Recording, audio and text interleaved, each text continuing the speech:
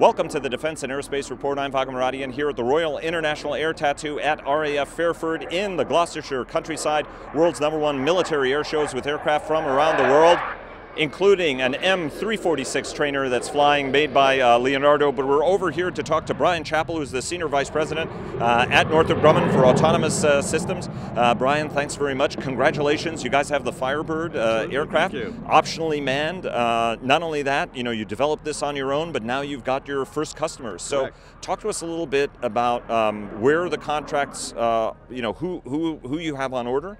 Because one is commercial, one's a government customer, That's right. And sort of what's next for the program. So the two customers you mentioned, very excited about them coming on board, placing their deposits.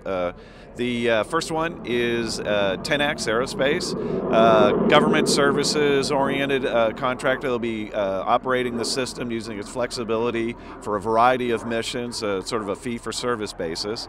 Grand Sky, a commercial entity using, again, the flexibility of the system and all the different missions and payloads it can carry to provide data services for a number of commercial businesses that they have interested.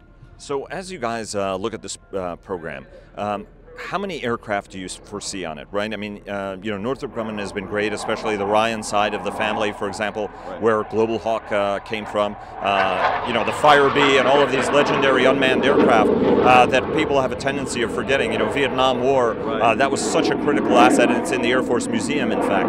But talk to us about the size of this market, right? Is this a boutique kind of a capability, or do you think that you're going to get kind of a broader run rate on this and sort of get into that market, for example, where the Predator has been trying to work itself into? There's I think, because of the flexibility and all of the missions it's able to accomplish, there's going to be a very significant market opportunity, but it's going to be a collection of market opportunities. It won't just be one. So we can talk about commercial, as I just mentioned. There will be fee-for-service opportunities. There will be classic military and government missions.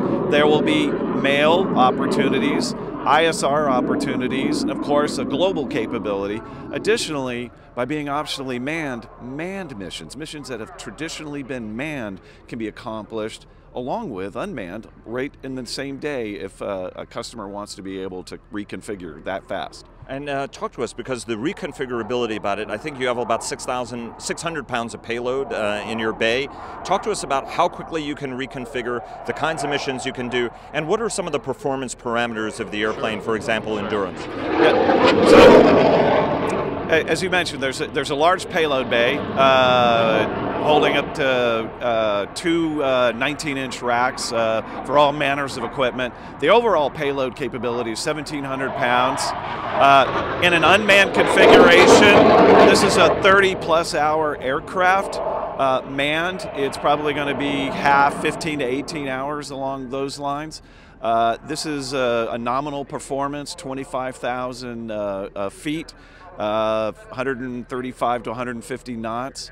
The reconfigurability and the open mission system architecture that's in the system is what gives it so much power and flexibility. We've already demonstrated over 20 different payload types, often flying one set of payloads in the morning, switching them out over lunch, and flying another completely different set in the afternoon. That's kind of unprecedented mission flexibility, I think, which is what you guys are shooting for. One question folks have is that this market is getting very crowded. Once upon a time, it was you guys, Abe Karam, of course, with the Predator coming into the scene, and of course being now with General Atomics. But now more folks are getting into it. The Googles are getting into the unmanned space. Amazon is. You have Digi, for example, who's clearly not there nearly in this class. How do you see this market evolving, and how you guys maintain that leadership position you guys have had? Sure. So, as you can see from this system, we really went for mission flexibility. So building the aircraft, building the hardware, understanding how to do autonomous flight, we've been doing that, as you mentioned, well over 20 years on a Global Hawk, going back many decades before on some of the other systems. So then when you take that and apply it to a system like Firebird, where you can go manned, unmanned, super flexibility in payloads.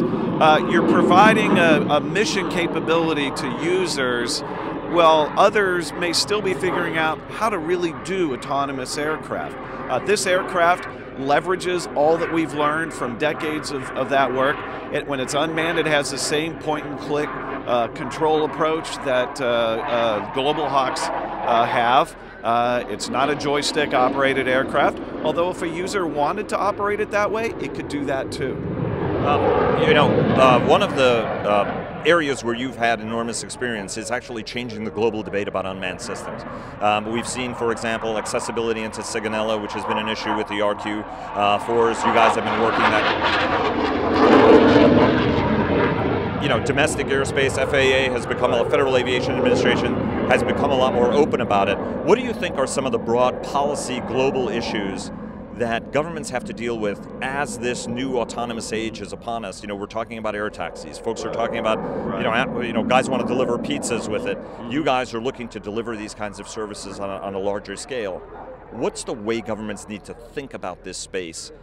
Because the future is actually here, and you guys have been fighting this battle now for almost 20 years. Right. It's very interesting to watch, as with all things, when technology emerges and starts creating opportunities that didn't exist before. Often other elements of the environment have to adjust to make sure that we realize the full benefit. Of course, we've got to do it safely, always have to do it safely. And I think the governments around the world are recognizing it to varying degrees, are moving forward thoughtfully to be able to create the opportunities to be able to use these systems as effectively as they can. Is there a lot of work still to do? Absolutely. Continue to be engaged with all the governments that are working on this to make sure we end up with really good outcomes. And last question. This particular demonstration is going on a little longer than I thought it was going to. One last question, which is the amount of investment you guys put into this. I know that's a question. I know a lot of this stuff is proprietary, but can you give the audience some sort of indication about how much you invested in this, given that this is, your kind of investment, and what it tells us about the kind of investments you'll be making for the future? Okay. I won't get into the specifics of the investment, but it has been a very good activity for us for several years to be able to do this. We were able to do it from the ground up, thinking carefully, investing where we needed to create the capability and the flexibility that we have here. We're now putting it into service. We're excited about being able to do that, and we'll continue to make investments. As this goes out and starts getting used, we're going to learn.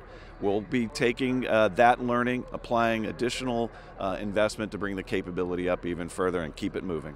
Brian, I just have to tell you, it's amazing. Congratulations. It's always great to come to an air show and seeing a company that has a vision of the future invest to try to make it real. Look forward to covering more orders with it, and best of luck on the program. Looking forward to it. Thank you very much.